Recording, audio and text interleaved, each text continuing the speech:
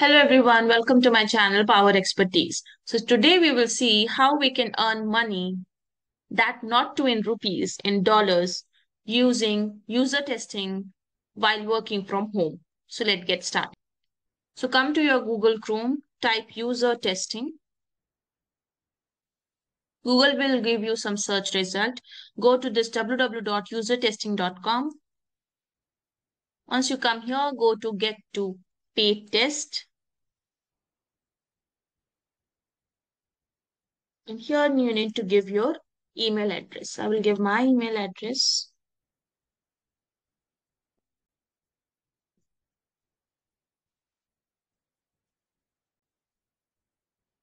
Check on this box and click on get started. Now you have to sign up to take tests. It takes about 15 to 20 minutes to sign up. If you need to, you can complete the process at any other time by returning to either user testing website or app. Reward amounts depend on the type of the test and you will be paid through PayPal. You must be at least 18 years old and able to say your thoughts out loud. So the thing that is here is your age must be 18 or 18 above, and you have to speak out your thoughts loud, to qualify this test. I will help you like how you can qualify this screening test. Okay. So I'll click on next. Here again, you need to specify your name, your user ID. You can give your any, ID, which will be your username to logging into your app and logging into the website. And then add some password here, your zip code, and your PayPal email address. So that I will skip for now and click on next. So we have to give a PayPal email address. My PayPal email address is this. You just have to add your PayPal email address. And if you don't have any PayPal account with you, you can go here and create new. For this, like how you can create a new PayPal account, I will cover up in my next video. So just click on next. Okay, so this username is okay. So username cannot include the part of your name. So here we need to give some unique name that too should not be part of your first or the last name. So I'll give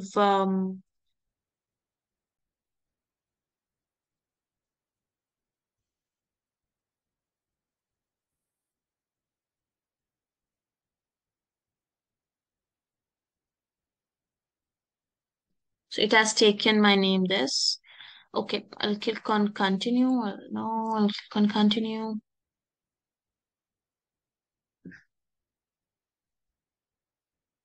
So, if you're a beginner and you don't know like how you have to give a try for user testing, so you can take up a practice test, which will take 7 minutes of yours, and then you have to complete your profile and verify your email address. So we will take a practice test just to give you an overview like how you can, qualify for this screening round. Okay. So three things you have to make sure is that you have to read each and every question very carefully and you have to be very loud and clear while even reading the question and while you're giving your answer, your thoughts. So that I will cover in the video where I will be covering like how you can give or how you can qualify the screening test. The second part is like take your time. Don't rush or don't fumble. Don't be nervous while giving the answer because nobody will judge you based on the qualifications you have or for any test. You just imagine you have qualified for any of the test which involves around using the Teams, Microsoft Teams. So it will not qualify. It will not test you based on your how well you are aware of Teams. It will basically ask you a question so that they will make their product more user friendly or more easy for a user to understand. So the basic aim for any user testing test is to test the product usage of a customer. So don't hesitate or don't be nervous while giving the answer. And there is no wrong or right answer, as I've already mentioned. They are not testing your credibility or your knowledge. They are simply testing like how well you can, interact with their products. And find a quiet place to answer your question. No background, voice should go while recording your session. So these three things you should have to keep in your mind. So I click on next.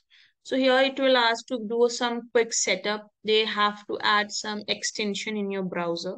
So you just, add those in your extension browser. I have already have one in my extensions. So that is not asking here, but yeah, it is asking me to share my microphone and screen. So I will share the access. I will allow the screen share as well. I need to click first on the screen and then click on share. It is asking me to confirm for the screen selected. Yes, I'll confirm that. You have to, give them like your microphone is of good quality. So here they will test the microphone. So you just have to say hello, check 1, 2, 3 or something just to check your microphone. And once this message will come sound straight, your microphone is working, and click on next. So here they are just telling you some of the important things that you have to keep in mind while giving the test. First is that you have to keep 2 tabs open, one for your user testing website, another where you are answering the question or some prototype open. Like, the example that I've taken in the previous example is the Teams, Microsoft Teams. You are giving a test for Microsoft Teams, so that question I should be open in the next tabs. So make sure you open 2 tabs. Now you're all set. You have to, start your test. Here they are also saying you to find some quiet place to take the test and speak out loud your thoughts. So I will click on start recording. So here what you have to do, you have to,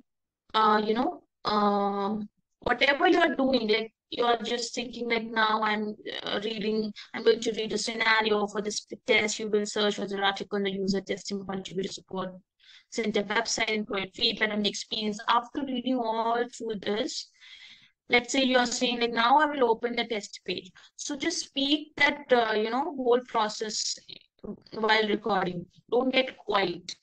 Okay. At any point of time, don't be quiet. Speak something just imagine that you're talking to your friend and explaining him some process.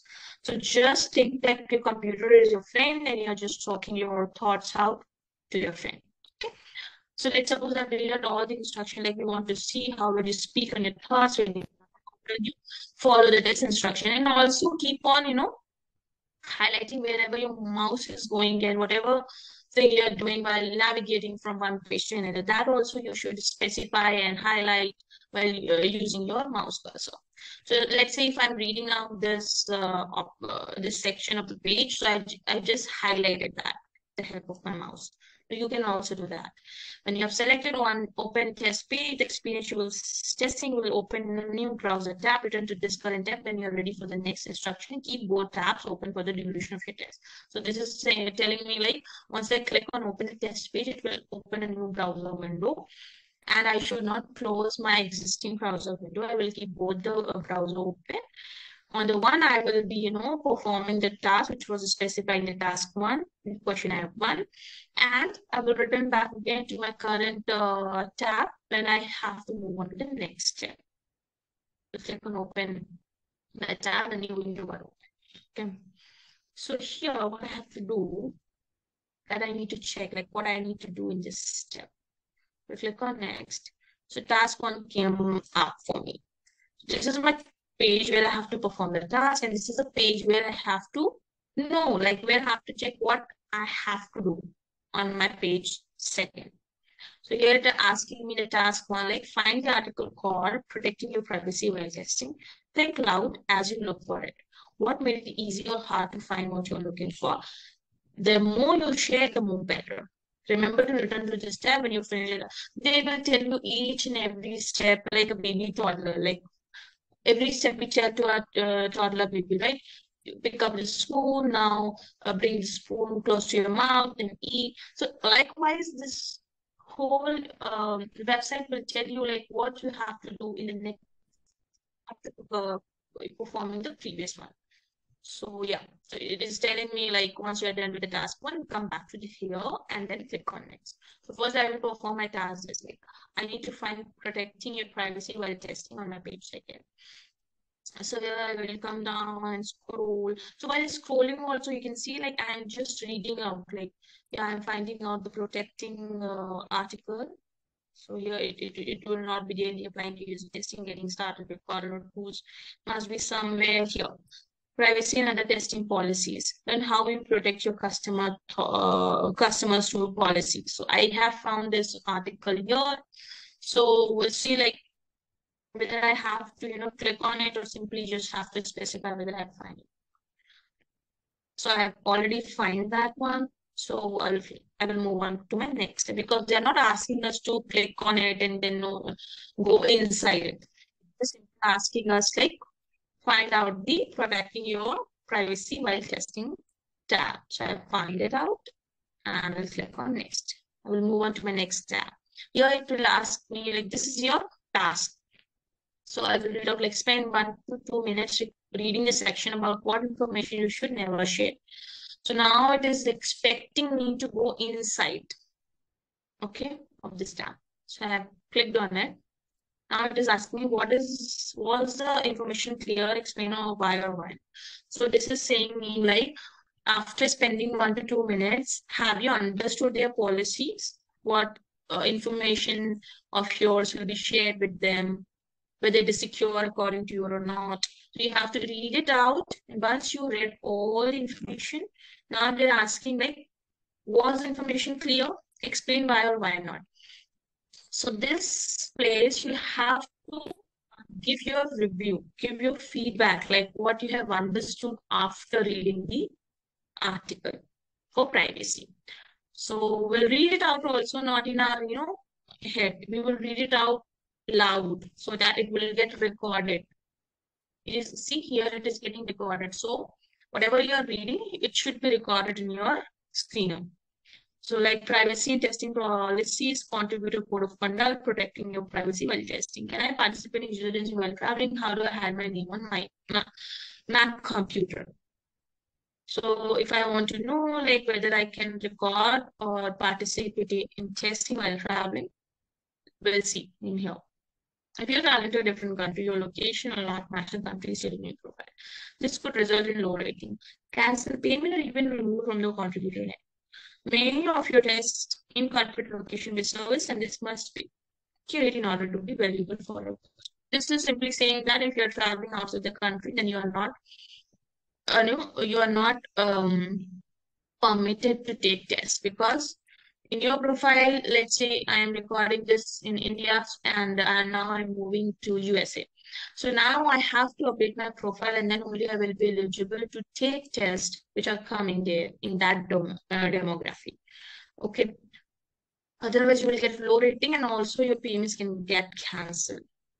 So this is complete no, but if you're traveling within the country and that has no disturbance in the background, there is a proper, there's no disturbance in terms of voice I'm talking about. So if there's no background noise, then yeah, you can take a test. So that I have understood. Now I will go back to privacy. I will check for this, like how can I hide my name on my computer. So there are various steps. Have you understood or not? Just go through and read it out loud, and then come back to this tab one and just tell them what information like you have got, whether it is clear to you or not. If it is clear, explain why. If it is not clear, then also you need to specify. So I will say, yeah, information is somewhat clear to me, and I've understood what they are trying to explain me. Let's say if I'm not convinced. Okay, so I will explain why not. So as in this page, they are talked about the privacy, but nowhere I can find any article based on the how can I protect my let's say they will not take any of my personal information. Let's say I'm just giving you an example that I am not convinced with their article, what they have specified in terms of privacy. So I will just give them the explanation in detail. Once I'm done with this task two also, I will move on. According to the article, you should find which of the following information is never safe to share. So now, after reading the article in the privacy and other testing policies, you have to go to the contributor code also, I guess, and then read it out thoroughly.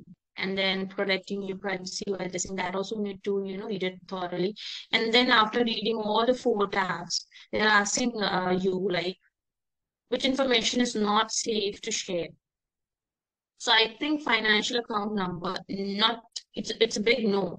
Never share your financial account number in any of the pages. Basic, principle that everyone knows. Email address, it's fine. Phone number also, it's fine. Home address is also fine, but never share your account number with anyone. Okay. So just click on that and click on next. Now find the article for contributor code of conduct and spend 1 minute reviewing the important points to keep in mind. So I will go back again in my next tab. I will go back in the privacy and other testing policy, and I will select contributor code of conduct, which they have asked me to select. I have selected that, and then I will read all the article down here. After, like, it should be again, I'll specify here, it should not be in your head. You have to, read it out, literally read it out. Then you click on next. I think based on the previous charts, they will ask you here, name one important point you remember from the article. So let's say I remember that my age should be 18 plus. Otherwise, I won't be eligible to take part in the user testing. You will provide us accurate up-to-date profile information. You only create one account. You won't allow anyone else to use your account. Your account is yours and yours only. Don't take any tests while traveling outside the country listed in your profile. So likewise, among these 5 or 6 points, you have remembered 2. So just tell them, like, I have remembered 3 points. One is like my age should be 18 plus. I should not make 2 accounts. And third one, while traveling out of the country, I should not take any user testing test. If you remember all of 5, you just listed out all 5. And click on next. Fantastic. Any final thoughts? So this question is the most common question. You will find it in all your user testing. In any of the product, review, they will ask you mandatorily this question at the end of the task. So here you need to specify like any additional comments. Let's say you're not happy with any of the UI, you are not happy with the color or the size, or you're expecting, let's say you're expecting the navigation should be on the top, not on the left. You're expecting the navigation to be on the right. So any of the thing that you find or you think that it should be placed in some other way, so just you have to add it. Or you find the website very pleasing, very attractive, very engaging. Use these words like it's very engaging, I know where to move next, and say positive points. If you want to, give any negative compliment, like what I've said, like navigation should not be in the left side, it should be in the right side. The top navigation should have some other background color, so it would be more eye-catchy for any user in respect of the UI. So that kind of a thing you can add in the additional comments. If you have any question that if you don't how, it's not easy how to go back. Mostly people go back from this back button. But here, let's say this is not present currently, and you want to add a point here, like there should be some navigation so that it would be easy for a user to go back within the website, some way within the website, there's a way to go back, to the previous page. Like that, you can add some suggestion to them. Once you have done, you just have to click on stop recording. So this video was all about how you can qualify for user testing test. And if you find this video informative, then please share it with your friends and like my video. And also subscribe to my channel to get more such contents. Till then, bye.